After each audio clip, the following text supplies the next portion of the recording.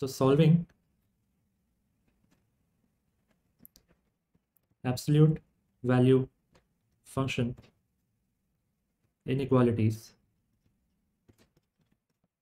Here we will be discussing some general cases. For example, if I have mod x greater than a, okay, or mod x less than a, the same will be applicable for greater than equal to a or less than equal to a also. Okay, so let's say if I have mod x greater than a, then my two possible solutions from this will be x is less than minus a and x is greater than plus a.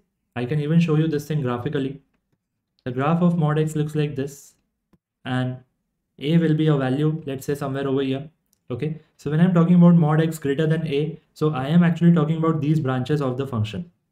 So it is very clearly understood that this will be minus a and this will be plus a, and x less than minus a or x greater than a will be our answer. You can consider this as a general concept which will be applicable for all such type of questions. A can be also a function, it really doesn't matter. It will be applicable. We will see in the function also. Similarly, if I'll go with mod x less than a, then it will be clearly x lying between minus a to a, and that can be seen in the graph of y is equal to mod x. If we have this as a, then these values will be minus a and plus a, and we are looking for mod x less than a. Less than a means this is the portion what we are talking about. So it is very clearly understood that this is applicable for x greater than minus a and less than a.